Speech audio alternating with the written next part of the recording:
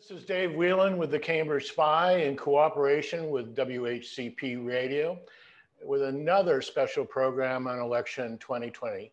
Tonight we are talking with Jameson Harrington, who is running for the Ward 3 seat, and that election is December 1st. Jameson, thanks for joining us. I guess the real question for all the candidates is, what makes you get up in the middle of the night and decide you're going to run for office?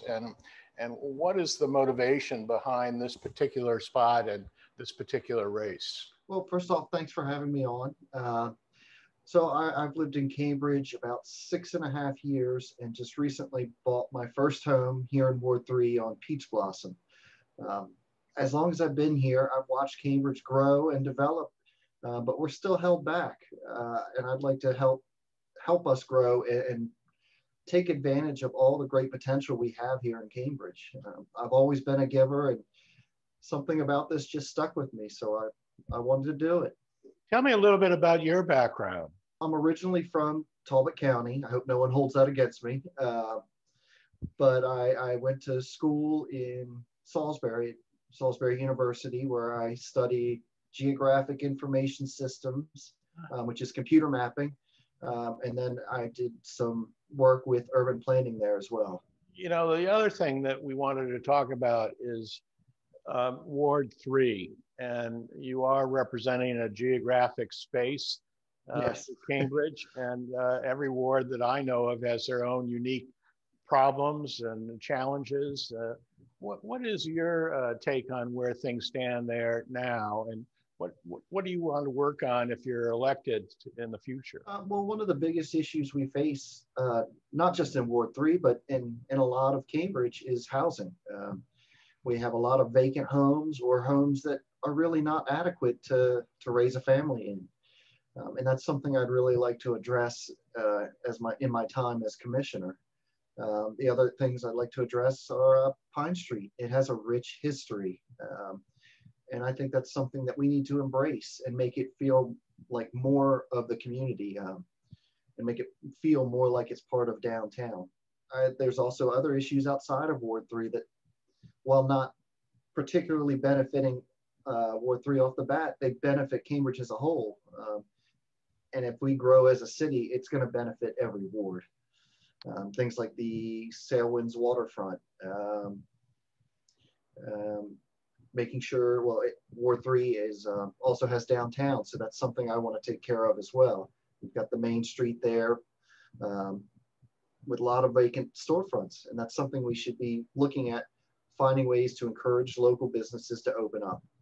Are there particular roadblocks to that? I mean, I know that blight is a particularly challenging issue in Cambridge. I mean, is there things that pop out to you as either low-hanging fruit or close to low-hanging fruit? Keeping our streets clean is one of the low-hanging fruits. I mean, I did a street cleanup in the Pine Street area a few weeks ago, and it made such a difference. And people notice those things.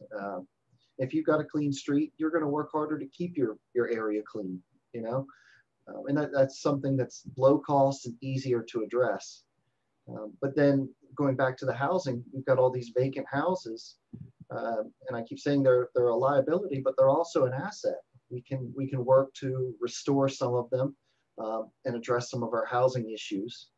And then the ones that can't be restored, we can make room for new options, new stores, new houses, multi-use development. 2020 was a major year for the Black Lives Matter movement, and this was particularly true in Cambridge. You know, and I'm asking each candidate, what is your thoughts about going forward from this point? How do we keep this idea of racial justice alive in a city like Cambridge? First off, I think we need less division. We need to focus on unity. We're all in this together. If part of Cambridge is left behind, then we're all left behind, really. I love the mural that they put down on Race Street. I thought that was fantastic. Not that it particularly solves anything, but it sends a message that we care, we're here to listen. and I want to do what I can to bring that unity here to Cambridge. The other thing that people want to talk about is the waterfront, and everybody has probably their own idea of what would be best for the city. Do you have a certain bias or interest in what happens there and what you'll be looking for as these things go through the review process?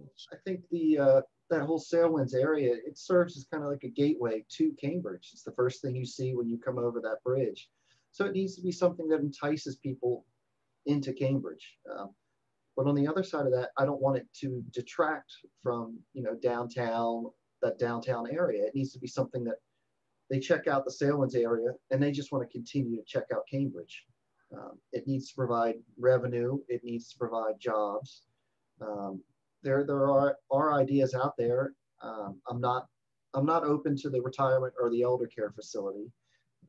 We could use that here in Cambridge, but I don't think that's the location for it.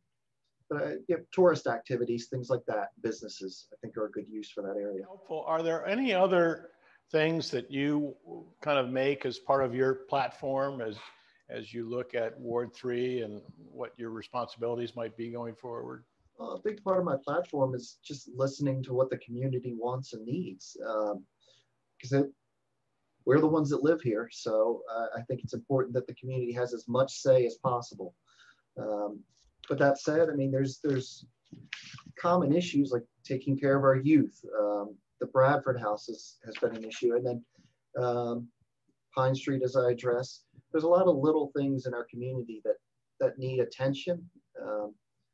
But at the same time, I've got to work with all the other commissioners to make sure we're building up Cambridge as a whole, building our tax base, bringing new jobs. I mean, if there's a new business and it's going to open up in Ward 2, I'm all for that, because just because you live in Ward 3 doesn't mean you can't work in Ward 2, things like that. It's all about, once again, unity and cooperation.